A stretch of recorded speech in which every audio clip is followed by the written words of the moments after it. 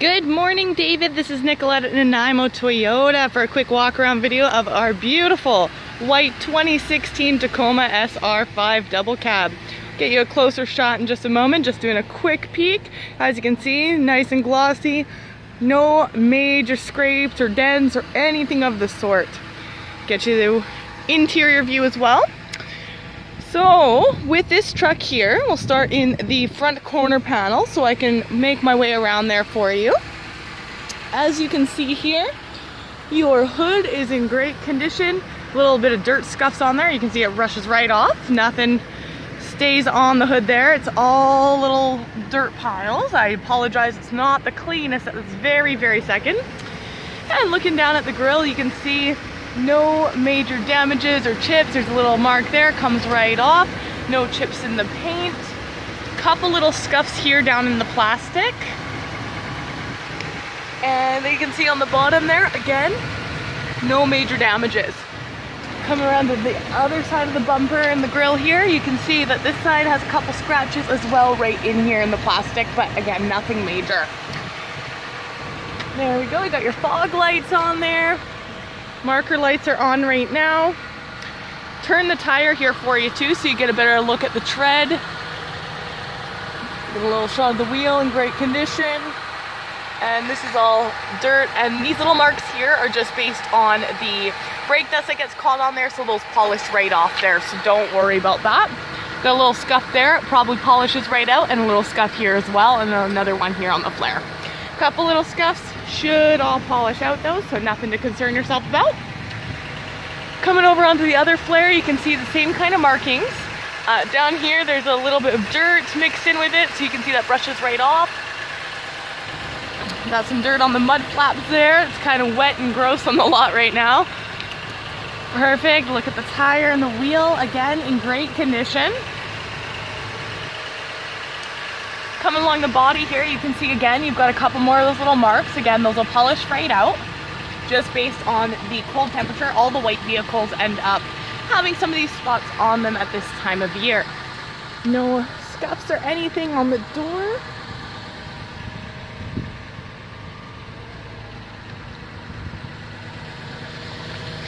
And this mark here, again, that should polish right out, but there is definitely a little mark there. No chips between here, the bed and the cab. You can see the edge of the bed's in excellent condition. And again, on the flares, you see there are some of these spots, some dirt, and a couple little marks down here.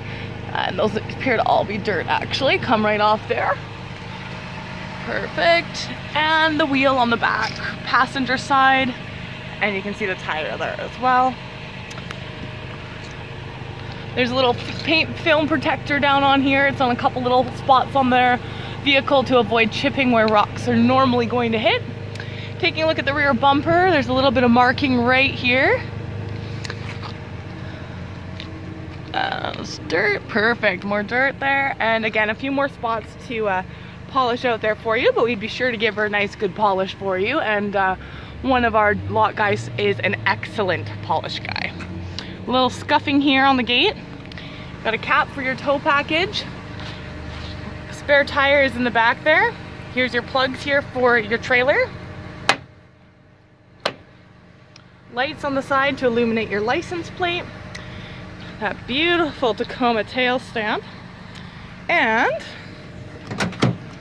your slow dropping gate. Perfect. So now you can see you've got a nice bed liner in here. D-clips at the front. Adjustable tie-down cleats on the side. Got a little cargo space here. This just pulls out. And then just twist. Back locked. You got another one on this side besides your power switch here. There is a button to turn the power to that plug on and off. Couple more D-rings here. See, there's a little bit of scratching on the plastic here on the bedside there. Little bit of scuffing and marks on the very lip here of the bed as well. Perfect. Getting onto the other side now. So you can see, again, nothing major, couple little spots. Again, they all polish out, no problem. Taking a look at the wheel well and the flare here for you. Another shot of the wheel. Tire on the rear driver side. Another more of the paint film. You can see the line here. And some more dirt to clean up. Little scuff here right near the door. I'd see what we can do about polishing that one out as well. Again, not a scratch into the paint, so shouldn't be a problem to get her out of there. Taking a look at the back here, you've got your power window, which is tinted as you can see there. Door handle, bottle holders. Back here we've got our extra floor mats. You've got the all-weather mats down now. The seat has a little pulley here. Pulls up, you get a little storage compartment. Just like in the back, twist and, oh, it's already unlocked, sorry. Twist and unlock, and you've got your storage compartment. It's under both seats the same way.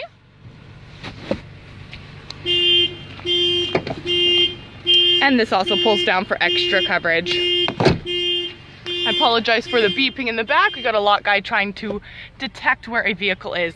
So again, you've got one of those pulls on this side, pouch and back seat of the passenger side, and the same controls on the other door. You've got your dual cup holders here, a little foot spot there. Perfect. No scuffs or damages into the paint here as well. Close up that door. And again, we'll take a quick close-up look here for you.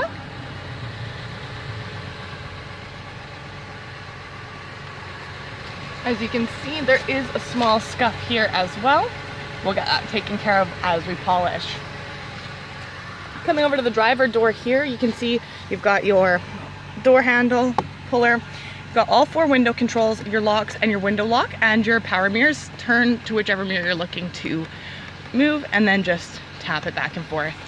Bottle holders in the door there as well. You can see, just like in the back, seats are in excellent condition. No tears or scuffs or scrapes. Same with the passenger seat, no tears, scuffs, scrapes, in excellent condition. So on the passenger side here, you've got the window control for that side and the power door locks, bottle holders in the door as well.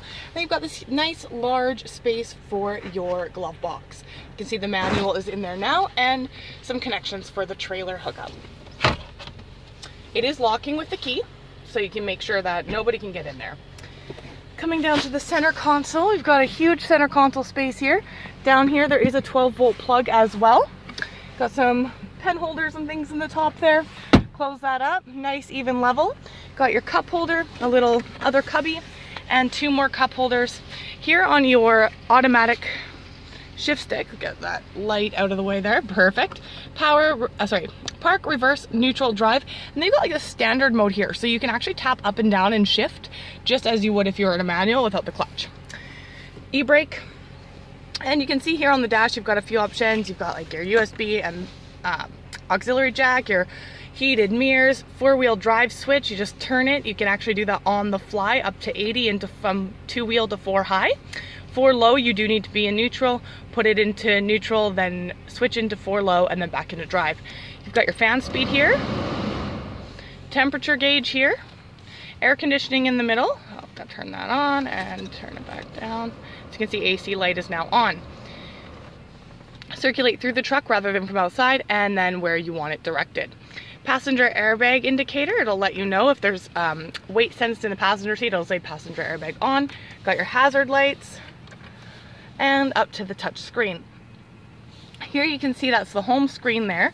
If we go home, it doesn't change anything. If you had a phone connected, it would give you some options there, and if I had the audio on, it would give options there as well. And then you've got your settings there in your top of the screen. So you can see there's lots of different settings to choose from. You can really personalize the vehicle to your liking. Apps, you've got your audio, phone, messages. Eco gives you an idea as to where your fuel economy was in your previous drives. And then the setup is where we were just a moment ago. You can connect your phone through the phone button up here, or you can use the steering wheel controls I'll show you in a moment. Just so you can get a quick feel for the sound system, I'm just going to turn it on here for you.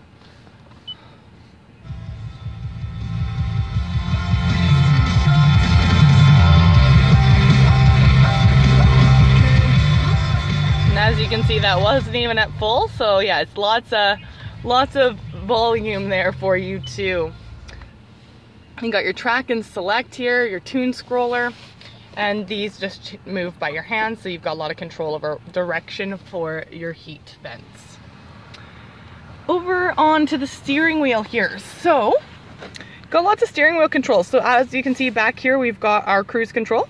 This is a display button. So on the dash there, if I push that, it'll give me some new options. So I can go with these buttons here, controlling it. If I go down, it gives me my current average fuel economy, last trip distance, and then we can go back to distance to empty and how fast you're going with a digital speedometer rather than just the one beside it here, which is your standard speedometer. If we go back in there, you've got sideways, you can control the music, you can view messages, and you can go into settings. So there's lots of different options of settings in here for you to go through. And then if you want to go back, you just push this little back button and it takes you back to the main menu and back over once I push the side button. Over here we've got our answer and hang up buttons, your mode and hold. So if I push this, you'll see that it changes the mode of which I am receiving my music. So we're on FM, XM, AM, and back to FM. If you had Bluetooth hooked up or USB controlled device, it would also pick up those as well. This is your voice activation, so if you push that and you tell her you want to call somebody, it'll ask you if that's right, and then you confirm volume and going through your presets. Back here you've got your lights. So here's off, markers, and then on. I'll try and get a better shot of that so you can see what I'm doing. And then over on this next dial, if you want your fog lights on, you need your headlights on, and then tap your fog lights up one dial there so that you can see this image appear on the dash here for the fog lights, and you'd be good to go. See when I turn it off, back on.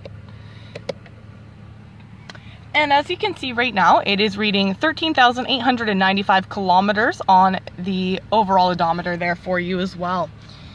Down here, you've got that power switch for the plug I was referring to. And if you want to have the light on the back turn on when you've opened the gate, this is the light it would be referring to. When you open the doors and the gate, then it would turn the light on for the bed as well. Little cubby hole. And forgot to show you, here's where your wiper switch is. So you've got your intermittent settings. First tap down will go onto your intermittent, then onto your regular speed. There we go. And then super fast down one more. All right, well, that is a quick walk around of our 2016 white Tacoma. And as you can see again, driver door is in great condition, just a few spots and specks to polish out and a good bath. Little mark here as well, just to make sure I'm showing you everything. A little couple scuffs on this mirror as well here for you. Little scuffing right here on the flare, and coming up and around, another scuff here and here.